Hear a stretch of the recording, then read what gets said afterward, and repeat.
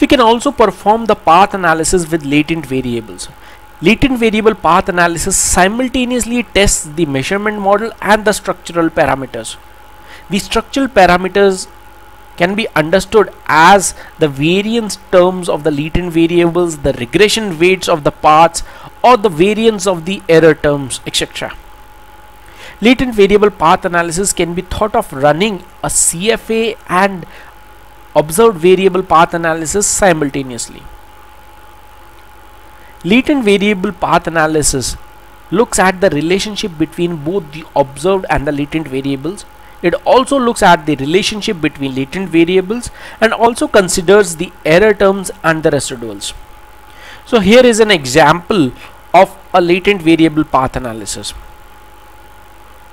Here the latent variables are represented by the ellipses, each represented by a set of observed variables and their associated error terms.